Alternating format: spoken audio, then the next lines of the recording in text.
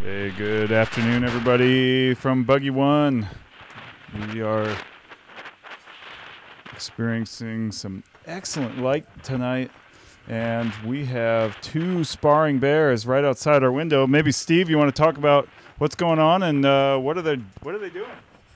We got two big male polar bears that have been kind of just laying in the willows all day while the wind has been howling. And now they're facing off and they're starting to do a little sparring action here, testing each other's prowess. We think that this sparring activity is related to their ability to sense each other's fighting strength, fighting prowess, so that they minimize the amount of injuries that they might inflict on each other coming in the spring. It looks like we might have had just a brief bout, and then one of them decided he doesn't want that anymore. However, the challenger is moving in, or the champion, I guess, depending on which way you want to face it. And so we'll see. Maybe we'll get some more action here right as the sun is setting over the tundra just off of Churchill, Manitoba. Okay. We've had a wonderful day here today. We're filming live with BBC 2 on a program that they're doing all about the Arctic and the challenges that various aspects of life in the Arctic are facing with global warming. They've been visiting mines, they've been visiting Greenland, they've been visiting oil fields, they've been visiting all kinds of places across the Arctic that are facing changes as a result of a warming world. And one of the places they're visiting is right here in Churchill, Manitoba, where they want to look at polar bears, the challenges polar bears are facing, and perhaps why polar bears have sort of become the fuzzy face of climate change. So, Steve, it's a pretty spectacular night tonight. Huh? The light is just beautiful, and the weather today has been crazy.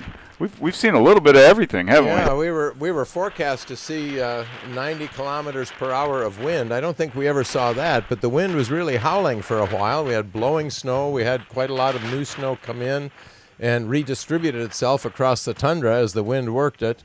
And then it calmed down this afternoon, and the light is now really, really nice for evening light.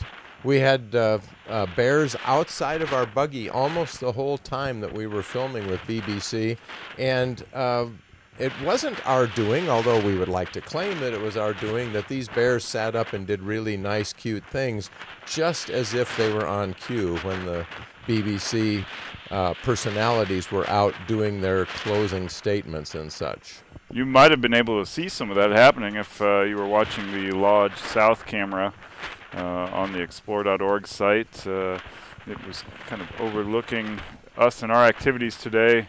And if you saw the buggy bouncing around a little, the Buggy One Tundra Buggy cam, you may have seen sort of the evidence of our activities. Now this guy is just starting to lay down.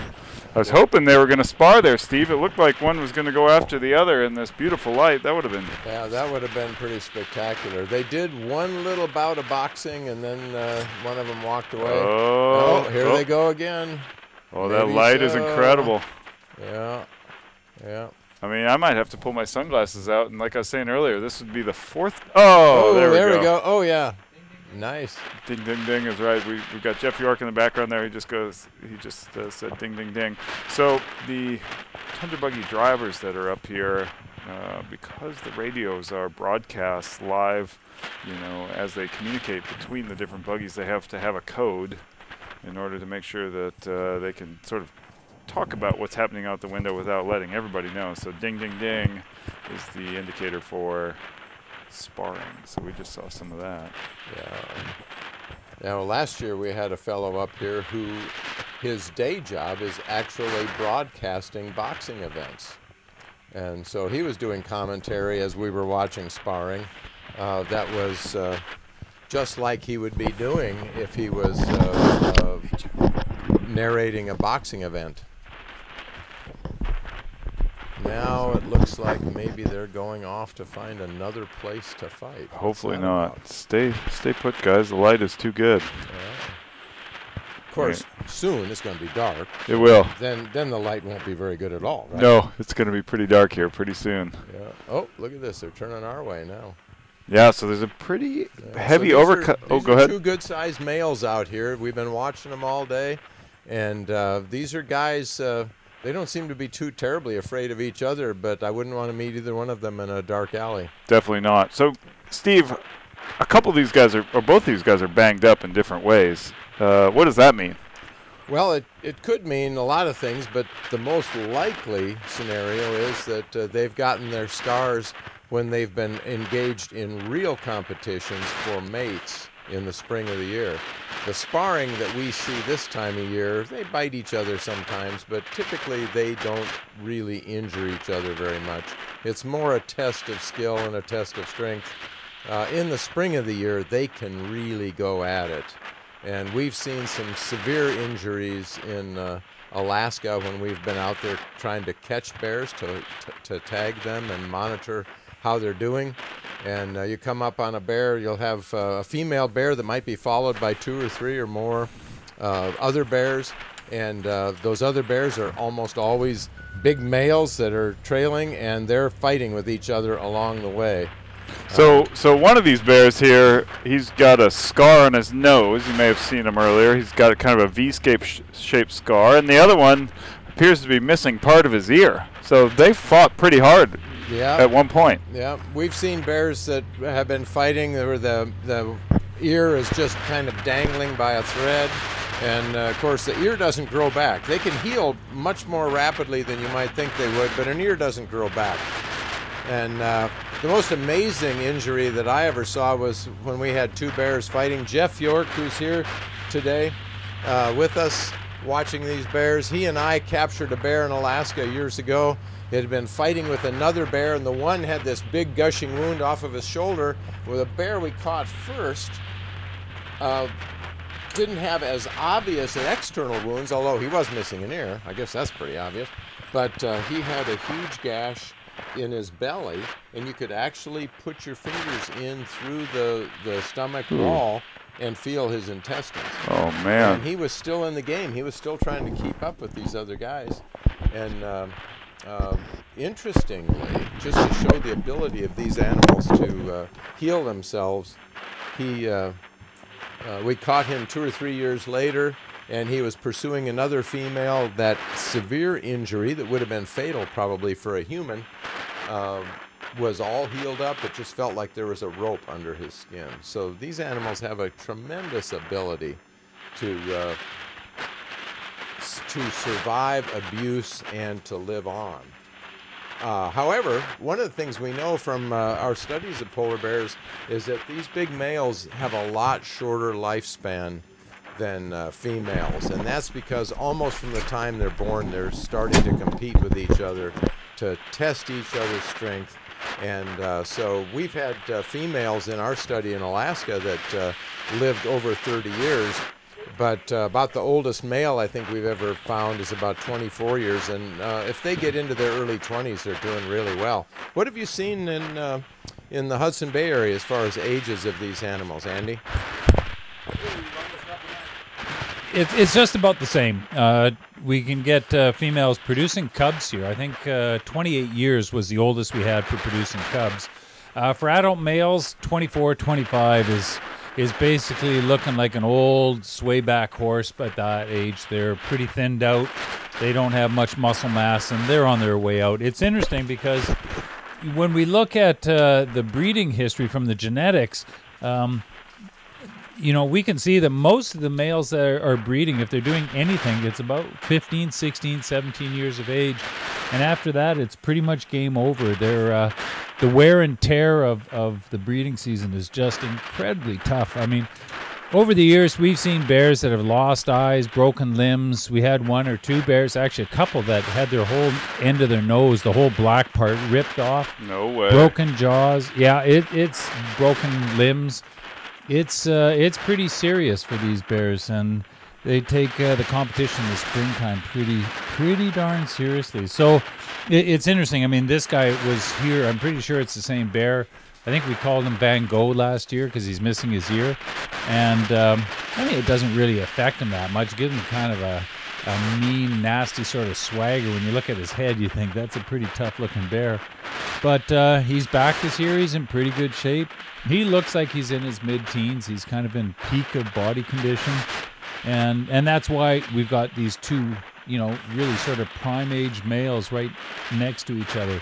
A younger bear wouldn't come in and fight with one of these guys. They'd stay plenty clear of these two. So if folks were tuning in to the Explore Cams yesterday, they would have seen kind of a playful, smaller bear running around. These bears, how much bigger do you think these bears are than that small little female we saw cruising yesterday?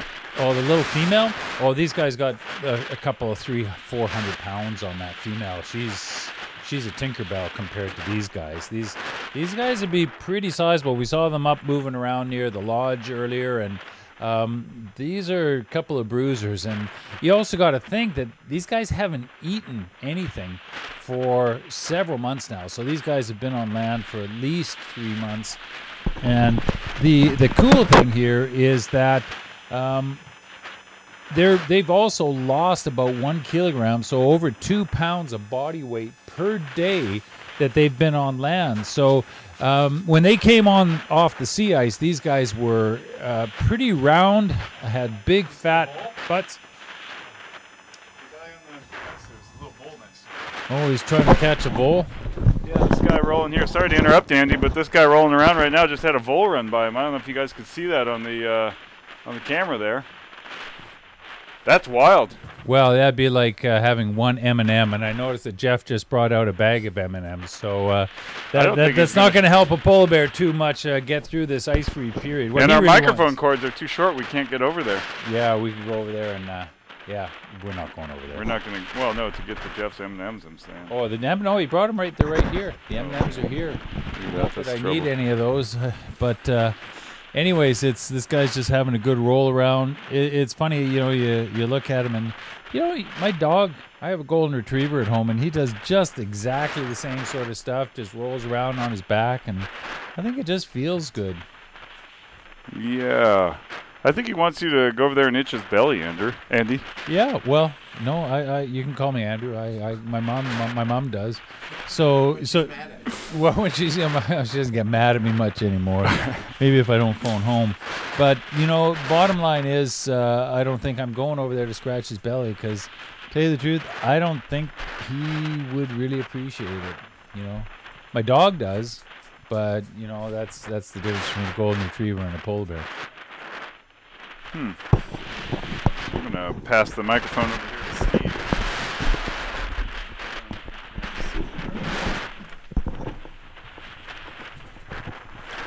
So do we have some technical difficulties there, BJ?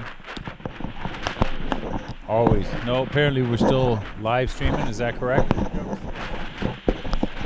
It is a beautiful sunset here on the shores of Hudson Bay today. So it's been a bizarre start to the day, because it started out calm, it was sunny, and then you could sort of see something off in the distance, and they were calling for whiteout conditions. Never really quite got there, but it was pretty blustery and blowing today, and it was an interesting day out here working with BBC Two to do this live broadcast. Went off without a hitch, and it was fun. Dr. Steve Amstrup was out there chatting away with Kate Humble, and I was out on the other buggy talking to Gordon Buchanan with the BBC. It was an interesting show. I gather, Steve, that they're going to repackage this for probably public broadcasting system in the U.S. That's what I understand, yeah. So what we did today will be viewable sometime in the near future all across the U.S., and apparently it was already viewable across Canada. Yeah, it was kind of cool. I'm at the University of Alberta, and one of the people in my finance department sent me an email today, and it was kind of cool because there was a picture. Her nephew lives in Wales, and he was watching the show, and my picture popped up, and because I'm affiliated with the University of Alberta, he took a picture of his television, sent it to his aunt in Edmonton, Canada, and then she sent it on to me. So it's pretty cool. I think last night the first of the 3 episodes reached 2.6 million people in the United Kingdom.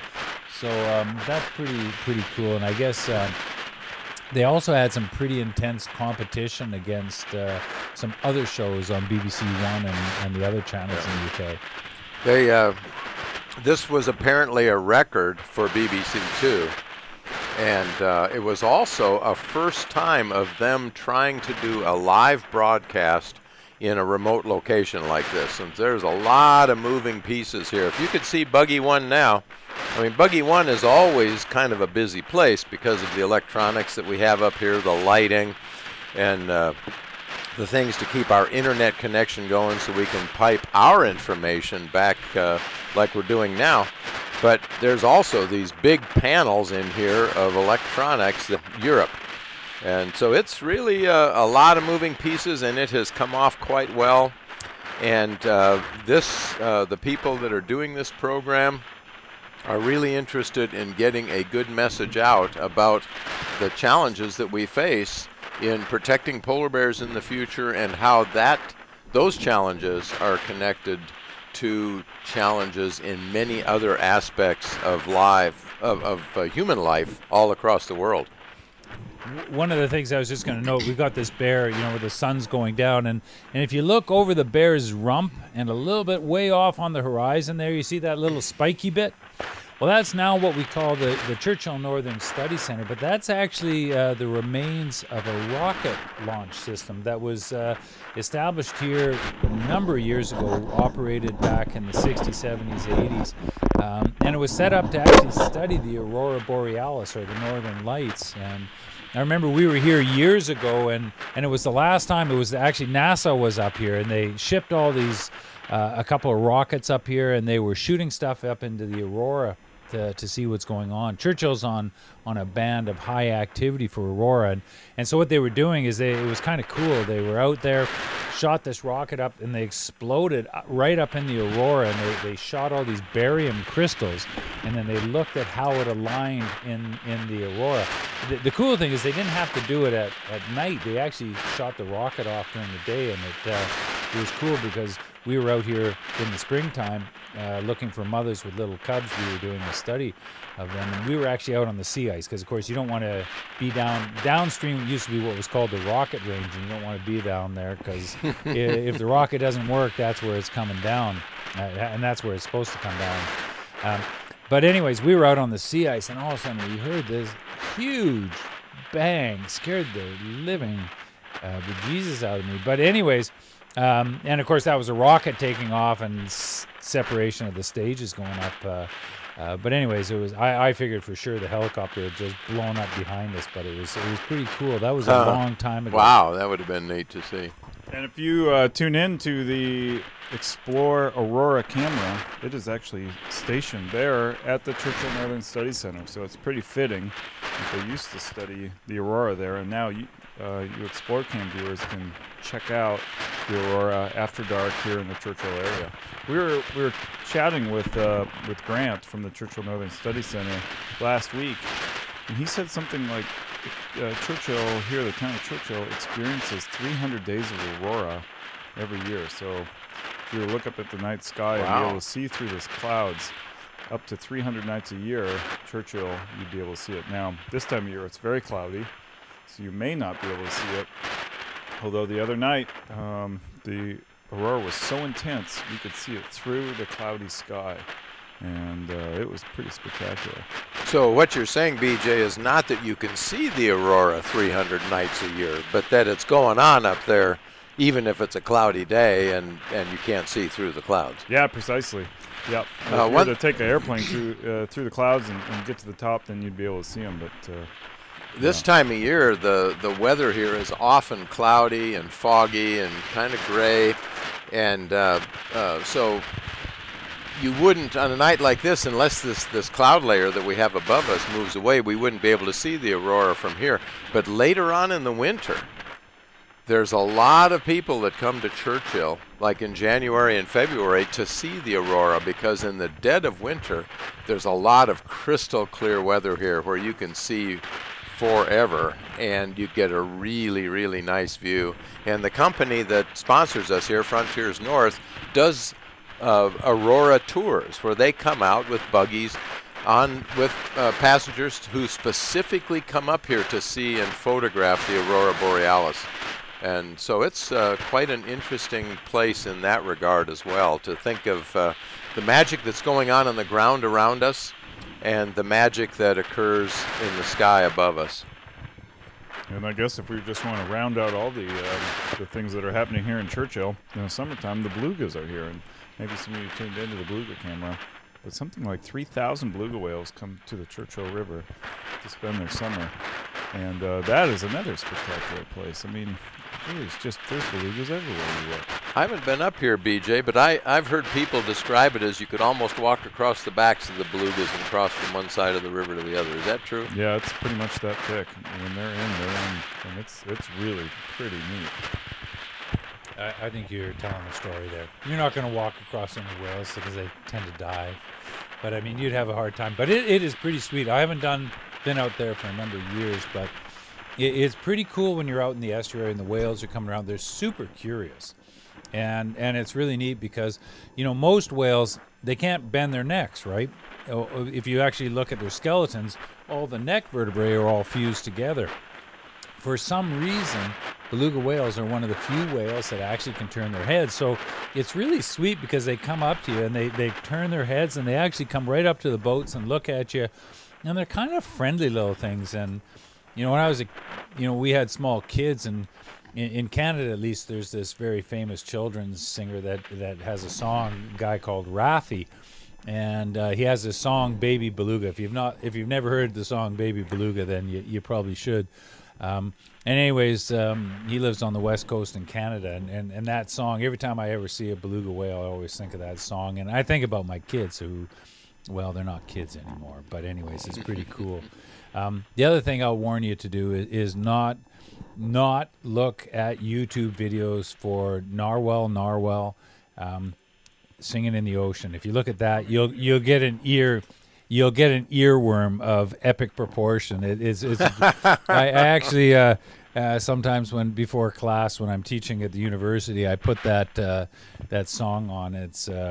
It's like they say, the narwhal is the Jedi of the sea. So anyways, I'm sorry for recommending that you don't look at that. Well, thanks, Andy. Yeah, don't look at that. We're going to put it on. I don't think Steve has ever seen it. So no. We're gonna play it here later on. But I don't need any earworms.